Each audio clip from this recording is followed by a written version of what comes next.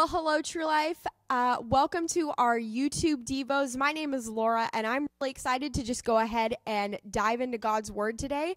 Today, we're actually going to be looking in the book of Jonah. For those of you who aren't familiar with the book of Jonah, it is a story about a man who is obviously named Jonah, and he is actually the first foreign missionary in the Bible. He was around during the 8th century, and we're going to take a look at just the beginning part of his story. And it says in verse 1, "The word of the Lord came to Jonah, son of Amittai.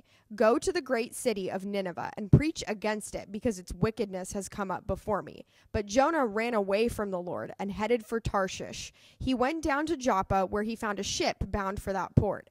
After paying the fare, he went aboard and sailed for Tarshish to flee from the Lord. So here we see the Lord has given Jonah a very specific calling. He has called Jonah to go and preach to the city of Nineveh. And instead of following God's commands, Jonah splits.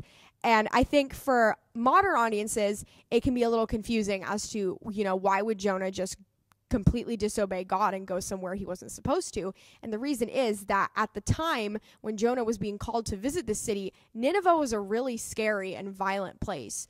It was not a great place to be. The people there were cruel. Crazy things happened to people there, and it just wasn't a safe place for him to be.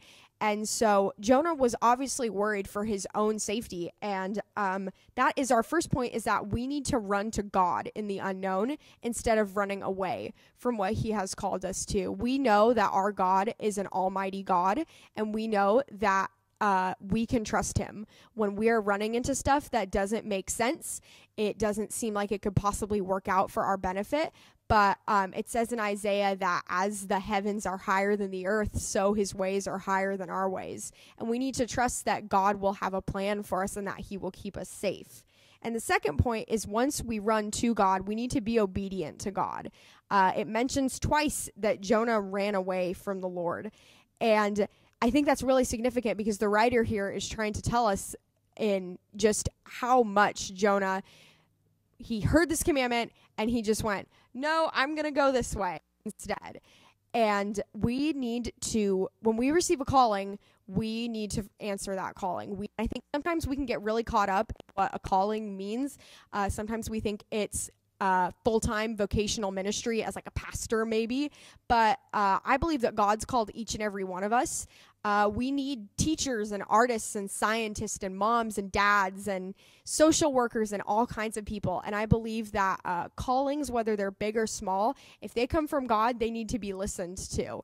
And so your calling might look different from those around you, but it doesn't mean it's any less, and it doesn't give you a license to just run away from it. If God's called you to it, you need to be obedient. And the third point is that God empowers us even when we doubt our own calling.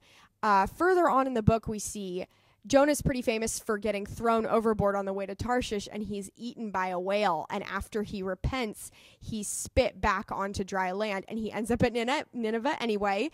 And he is able to go there, and it says the entire city turns to God. And it just goes to show that if Jonah had tried to turn the city in his own power, he would probably have not been as successful. But when we have a God like our God on our side, we can trust that he will fill in the gaps. He will give us the strength and the courage to fulfill out our calling. He will give us all of the tools we need. A little saying that we like to say here at True Life is that God does not always call the equipped, he equips the called.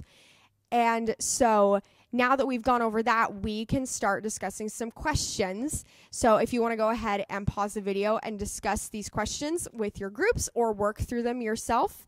My first question is, was there ever a time you avoided trying something new because you were scared? And that can be something really serious, or it can be something as simple as I didn't want to ride Big Thunder Mountain Railroad at Disneyland because it looked scary. And my second question for you is, what are some ways that we can strengthen our trust in God?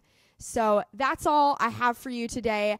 I love going through the Bible, and I love being able to talk about the story of Jonah.